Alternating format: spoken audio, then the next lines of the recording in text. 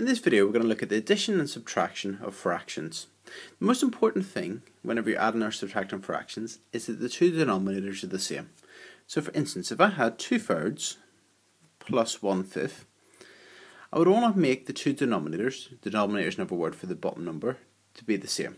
So what I want to do is I want to find a common multiple of 3 and 5. I would strongly recommend watching two videos now, if they are the one on common multiples and another one on equivalent fractions. So let's carry on.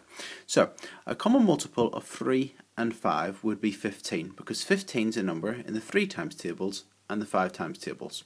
So let's write 15 as the denominator for both fractions. Now, if I want an equivalent fraction with 15 on the bottom, well, I need to multiply both the top and the bottom of this one by a number, so I get 15 on the bottom. So what would you multiply 3 by to get the 15? Well, it would be 5. So let's multiply the top number by 5 as well. 2 times 5 is 10. Now I want to multiply 5 by a number to get 15. The number you multiply 5 by to get 15 would be 3. So I'm going to multiply the top number by 3 as well. 1 times 3 is 3. So I've now got 10 15ths plus 3 15ths. Well, 10 15ths plus 3 15ths is 13 15ths.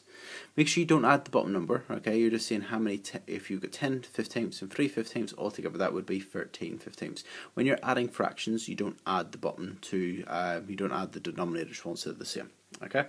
So the answer is 13 15ths. Let's look at another example. So if I had 1/5 plus a quarter, well, I would want to have a common denominator. So a common denominator would be, let's see what number is a common multiple for 5 and 4. Well, let's use 20. To get from 5 to 20, you'd multiply by 4. So let's times the 1 by 4, and you get 4 over 20. To get from 4 to 20, you'd multiply by 5. So times the top number by 5 as well, and you get 5 over 20. 4 20ths plus 5 20ths is 9 20ths. Let's look at another example. Okay, we're now going to do 8 9ths subtract a half. So we want to get a common denominator. Well, let's think of a common multiple of 9 and 2. A number in the 9 times tables and the 2 times tables would be 18. You can use bigger common multiples as well. You could use 36, but you'll find that you'll need to cancel down your answer. So I always try to find the lowest common multiple. So for 9 and 2, the lowest common multiple is 18, so we'll use 18 as the denominator. To get from 9 to 18, you multiply by 2. So 8 times 2 is 16. To get from 2 to 18, you'd multiply by 9. So you multiply the top number by 9 as well.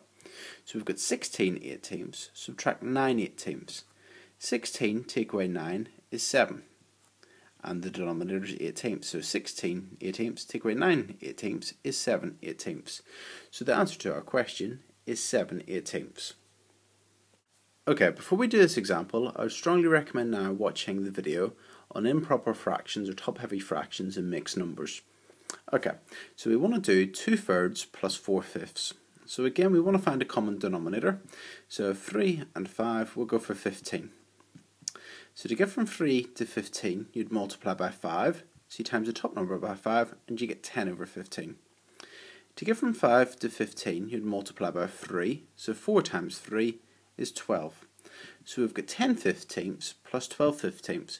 Well, 10 15ths plus 12 15ths is 22 15ths. Now, quite often, the question will want you to write this as a mixed number. As you can see, this is a top-heavy fraction. A top-heavy fraction is one where the number on the top line is bigger than the one on the bottom line. So what we're going to do is we're going to write this as a mixed number. So remember the line means divide. So how many 15s go into 22? Well, it's 1, remainder 7. So the answer is 1. The remainder is 7, we put that on the top line, and the 15 stays on the bottom line. To see how to change from top-heavy fractions to mixed numbers, look at that video now. Okay, so the answer would be 1 and 7 15ths. Okay, and our last example, we're going to do 4 and a quarter subtract 2 and 3/5.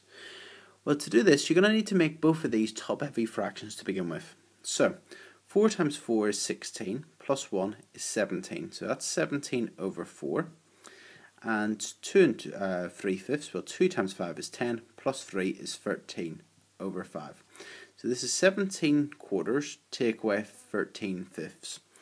Okay, so you want to get a common denominator. So for 4 and 5, well, common denominator would be 20. So we're going to use 20 on the bottom line. Okay, to get from 4 to 20, you'd multiply by 5. So I need to multiply the top number by 5 as well. I'm just going to use the grid method to do that. So I'm going to times by 5. I'm going to do 17 times 5. 5 times 10 is 50, and 5 times 7 is 35. Add those together is 85. So that's 85 over 20. And to get from 5 to 20, you times by 4. So you need to times the top number by 4 as well. So you're going to need to do 13 times 4. So 13, 10, and 3 times by 4. 4 times 10 is 40, and 4 times 3 is 12. So add those together would be 52. So we've got 85 20ths subtract 52 20ths. Well, we need to do 85 subtract 52. We do that, we get 3 and 3, we get 33. So the answer is 33 over 20. Now remember, this is a top-heavy fraction, and the line means divide. So how many 20s go into 33? Well, one 20 goes into 33 with a remainder of 13. So the answer is 1 and 13 20ths.